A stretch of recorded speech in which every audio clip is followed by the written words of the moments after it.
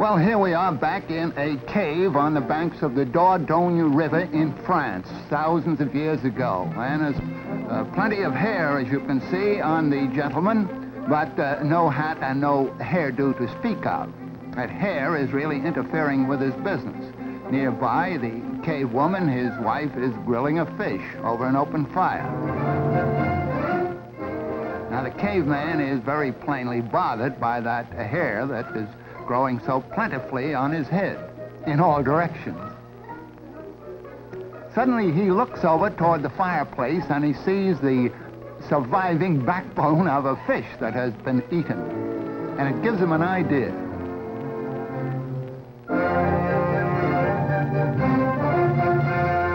Now, I don't say that we have proof that this happened, but it could have happened, and some such original discovery must have been made. Now, see what he does with the backbone of that fish. Puts up his hair as best he can and uses the backbone, or part of it, as a side comb to hold it in place. Let's imagine, at least, that that was the first hairdo. Now we slip forward a few thousand years to the time of the Babylonians in the Near East. See what kind of hairdos they had. Well, they not only curled their hair, but they curled their beards, too. It was a religious rite with them. Now we go over to the land of the Egyptians, about 2,500 years B.C., and notice a change. They shaved their heads completely, and they shaved their beards, too. But they wore an artificial beard made out of wood or horn or some such material. And the women, too, shaved their heads and wore wigs. Now, of course, we're talking about the aristocracy, the noble people and the rulers of those days, not the poor people. And here's an Egyptian woman with the kind of imitation hair or wig that was worn by the high-born ladies of those days. Another thing about the Egyptian women of those days was that the higher the headdress they wore, the more noble their blood was supposed to be. So you can see there was quite some competition among the ladies in a vertical way. Really getting high in some of these. Another peculiar thing was that when the princesses or queens acted in an official way, they too wore an imitation beard on their chins. Now we're coming forward to the Grecian days. And of course, we know all about these from drawings and paintings of the old days and written descriptions. And many of these pieces, by the way, are actual survivals of those periods and have been preserved in antique shops and in museums. This is the Greek style of hairdo.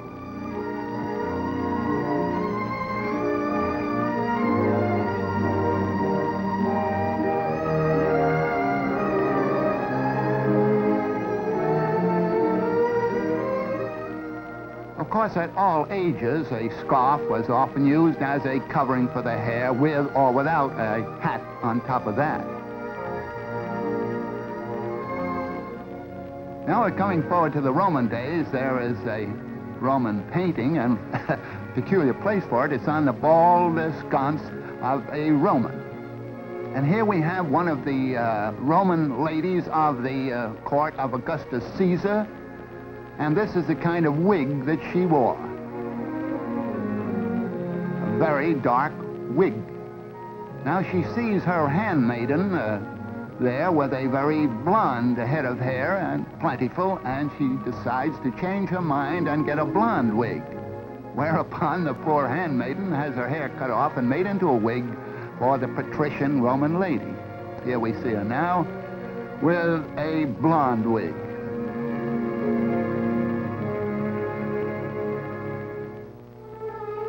Well, we'll step forward about 1,000 years into the beginning of the medieval period. And this is the way the high-born young lady wore her hair then, in long ringlets, when knighthood was in flower. Of course, when she got married, she wasn't allowed any such frivolous decoration. Had to put her hair up in braids that were covered like this. Of course, the braids may not be quite as long as the covering would indicate.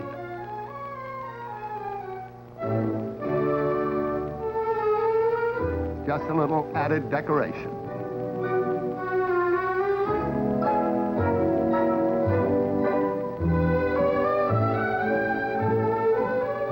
Just another example of the scarf wrapped around. This young lady does not have a toothache or an earache. She is just increasing the wrapping around her hair on her head, and it gradually got to an exaggerated fashion. More and more of the face and hair were concealed until we got to this type, which became popular in Brittany, in France, hundreds of years ago. And then we had also in medieval days a sort of dunce cap idea. And once an idea was formed, why, they carried it out to the extreme. So here we have the double dunce cap, and even further the triple and quadruple dunce cap idea.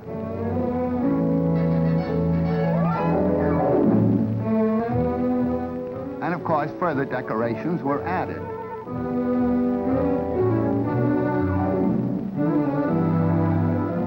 This is a millinery display of the medieval period. Now we come to what I call the antler type of hat. Looks something like the spread of antlers of a water buffalo or some African gazelle.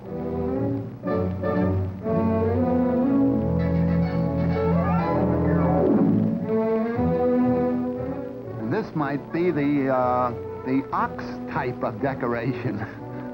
This was popular, by the way, in England, about the time of Ivanhoe and Richard the Lionhearted. Only for high-born ladies, of course. And then, of course, the men weren't going to be completely left out of the picture. Here's a gentleman with a tall vertical hat. And just in case of a change in the weather, notice that he has a different type of hat slung over his back.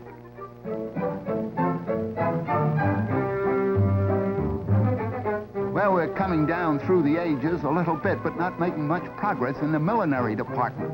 This chap has a whole counter's worth of cloth on his head.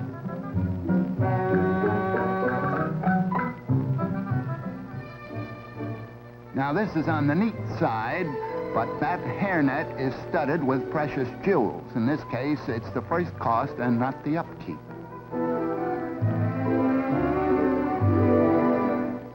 Here we have what is often called a Holbein type of hat, because that famous painter gave us many canvases with models wearing that kind of picture hat.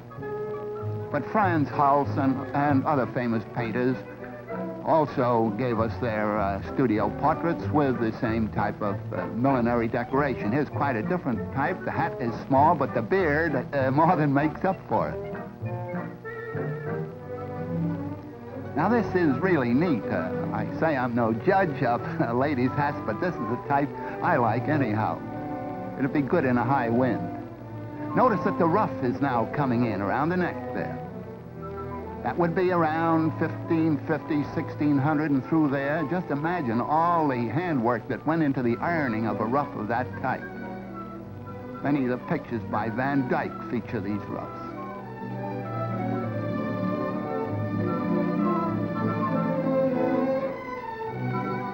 Here we're going into the vertical decoration again. You notice how it switches from the horizontal to the vertical and back again. High, low.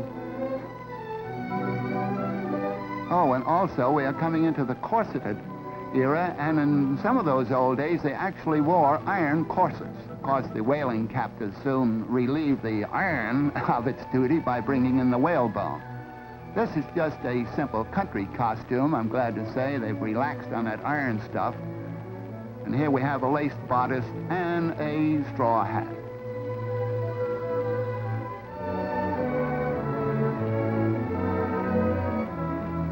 Now we're coming into the 17th and 18th centuries. This is a model of a painting by Van Dyck. And so I haven't time to go on down to modern days, but as far as we've gone, I leave it up to you to know whether or not we've made much progress in hairdos and costumes and hats.